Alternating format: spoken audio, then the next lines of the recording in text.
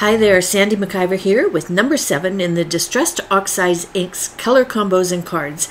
I'm working with the Pressing Thoughts bundle from the new Hutson LLC release. Don't you just love their packaging?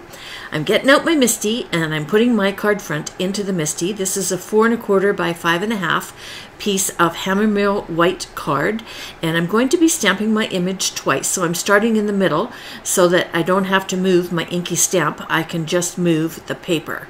So stamp it in black and then move it over and up, and then have the second one a whole bunch lower than the first one and stamp that in black as well. I love my MISTI for making quick work of this type of stamping. Next we're going to do some masking, so I'm going to be using the Gina Masking Magic, and I'm just grabbing a sheet here and I'm going to do exactly the same thing. I'm going to stamp the image twice, again in black ink. Make sure that you use a permanent ink. I didn't on this one, and I had a little bit of color movement when I was doing my blending, and also got a little bit on my fingers, and it kind of got onto my card. So just a heads up there. So there's a couple of pieces that stick out. There's a little bud and some leaves, and you could try and cut it out with an X-Acto knife, but I find it's easier just to cut them right off and then trim them out separately and add them on. And another tip, make sure that you cut off half of the black. That way when you put your masking down, you're not going to get a halo where there's a white spot where your ink did not get around your flowers. So place those all down, get your stamped image completely covered, and then we're going to use some life-changing blending brushes from Picket Studios, and we're going to add our colors. And the colors I've chose today are Picked Raspberry and Carved Pumpkin. I thought that they were a nice blend and perfect for a nice hot sunny day.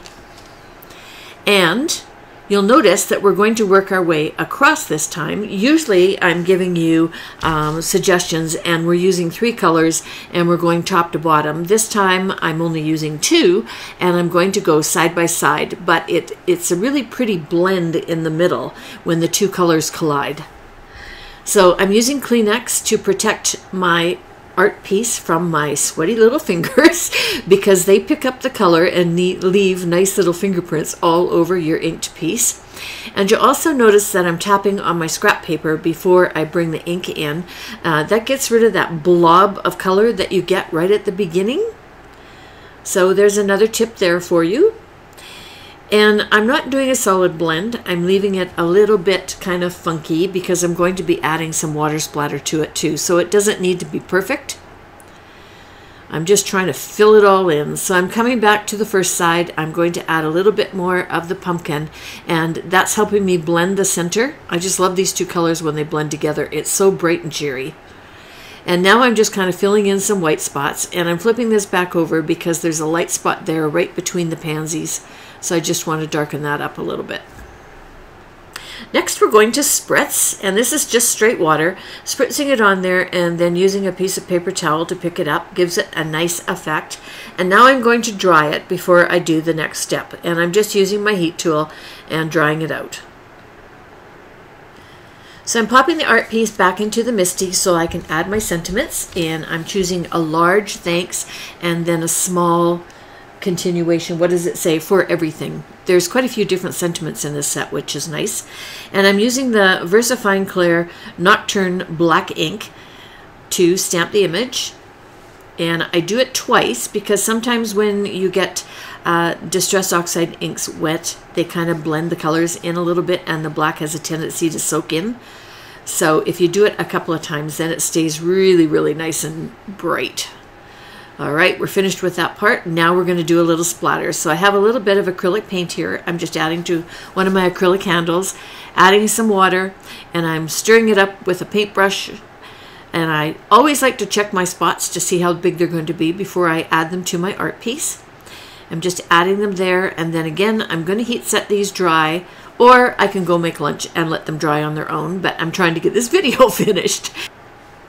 Next, you want to take your tweezers and gently lift your masking to display your black and white image underneath.